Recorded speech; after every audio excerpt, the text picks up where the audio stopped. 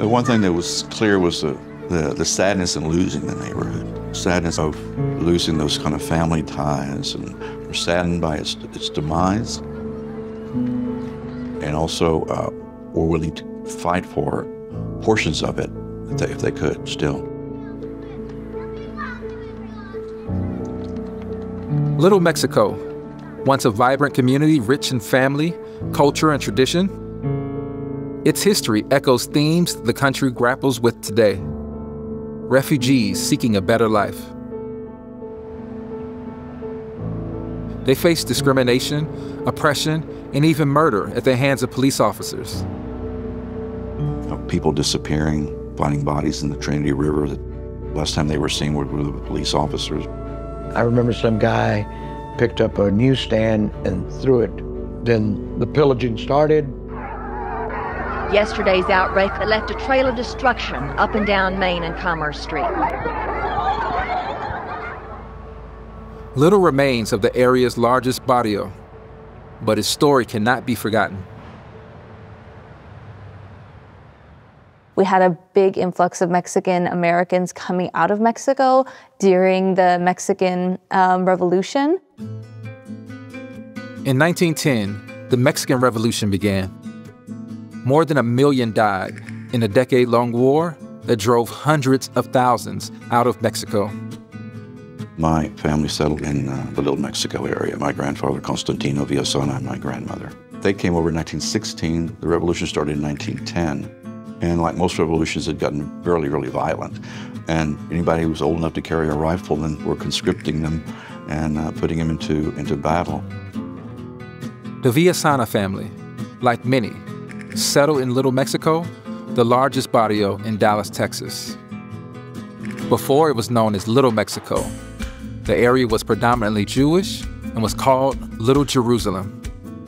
The Jewish community had also developed their own little economy with little stores and things like that. So when the Mexican people began to move into Little Mexico, oftentimes they would buy some of these buildings and buy some of these businesses. Little Mexico gained popularity thanks to the railway, which not only served as a direct line away from the violence, but was a source of employment. Soon, word spread that Dallas had a growing community of Mexican Americans, ideal for migrants looking for a new home with reminders of the old. It was just a great community with lots of shops and cafes and cantinas and bowling alleys and barbershops, hairdressers, all kinds of bakeries and tortillerias. So it was not a large area, but it had everything in it pretty much. Really wanted to, if you were involved in the Mexican culture. There was a boxing club there. That's where I learned how to box, learned how to play baseball, and learned how to box there. The celebrations of food was just incredible. The comradeship of kids coming together. By the 1930s, just 2 decades after the start of the Mexican Revolution, Little Mexico's population had grown to 15,000.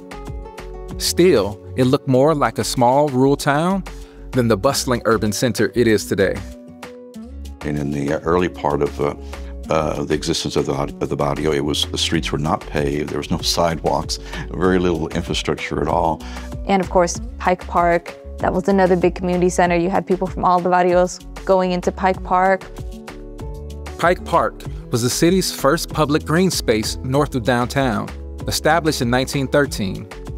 Although it was in the heart of Dallas's largest Mexican-American community, the park was segregated, falling in line with other racist policies seen around the city.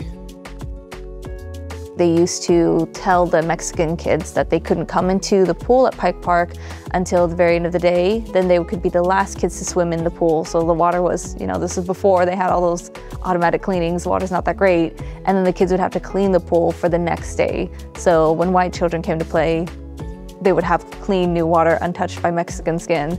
Policies like that illustrate a long-standing sentiment in Dallas aimed at people of Mexican descent, a prejudice that shaped activists in the barrio like Pancho Medrano.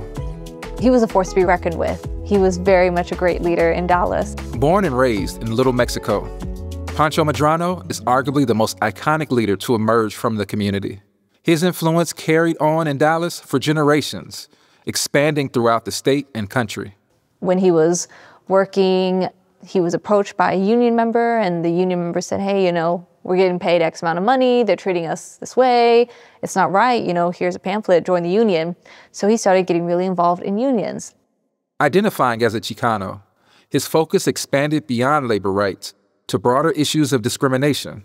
And as more and more Mexican Americans in Dallas fell victim to police brutality, Medrano and other civil rights leaders took action. Unfortunately, there had been police killings of citizens in Little Mexico as long back as when I do various research for my book, people talked about there was not a Friday night where, you know, if you didn't get stopped by the cops. I don't think it's possible to really know and understand the history and growth of the city of Dallas and the development of the city of Dallas without knowing the story of Santos Rodriguez and the Little Mexico barrio. The death story of a 12-year-old Dallas boy began here at the Fina service station on Cedar Springs. Two boys were spotted breaking into the back window of the service station. $8 in cash was missing from a pried-open cigarette machine inside the station. Two officers picked up 12-year-old Santos Rodriguez and his 13-year-old brother David at their nearby residence 6 blocks away and brought them back here to the scene of the burglary for questioning. While the handcuffed boys were sitting inside the car, Officer Darrell L. Kane pointed his .357 Magnum at Santos' head in an attempt to make him answer questions about the burglary.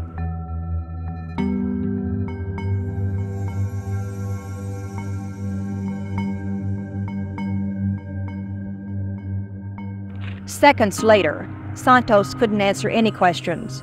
He was dead, with a bullet in the left temple. Of course, the unanswered question in everybody's mind is why? Why did a Dallas police officer point his pistol at a youngster's head?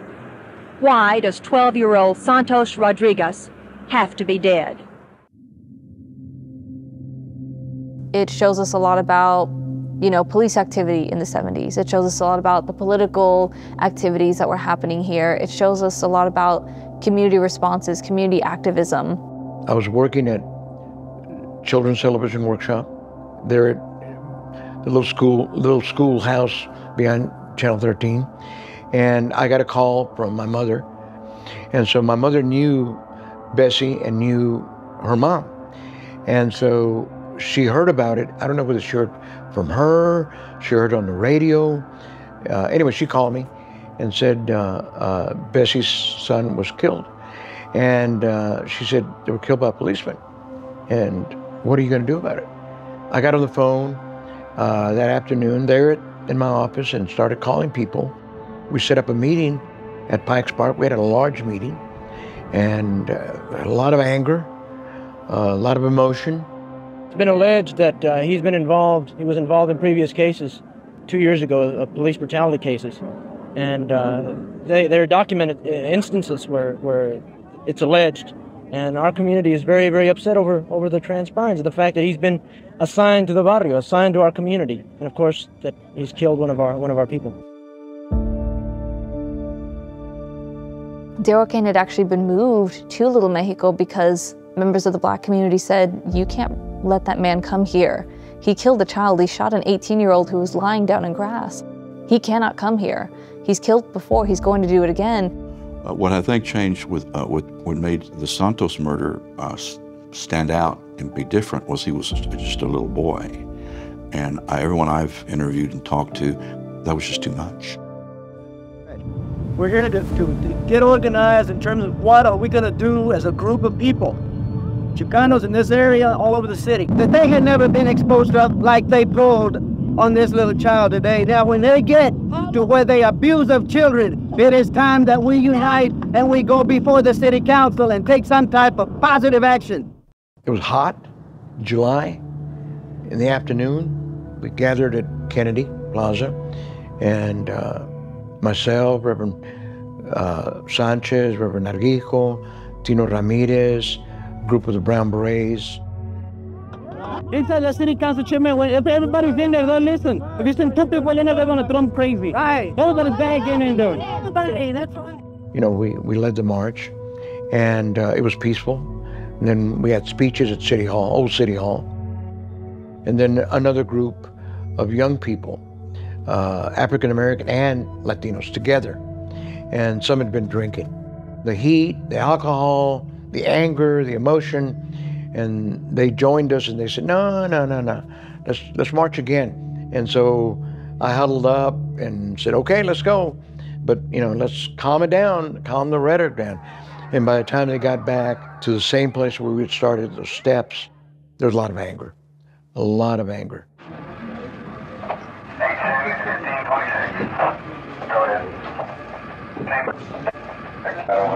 We had an arrangement with Chief Dyson not to have the tax squad visible at all. They were behind the library.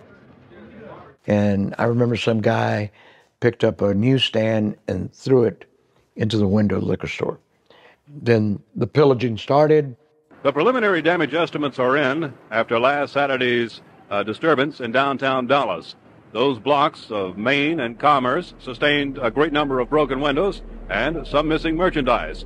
But somebody made a mistake and they left the motorcycle on Commerce, parked next to City Hall. They blew up the motorcycle. They smashed the squad car.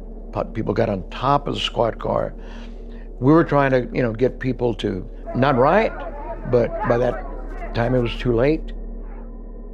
The tax squad then was unleashed and they started arresting people.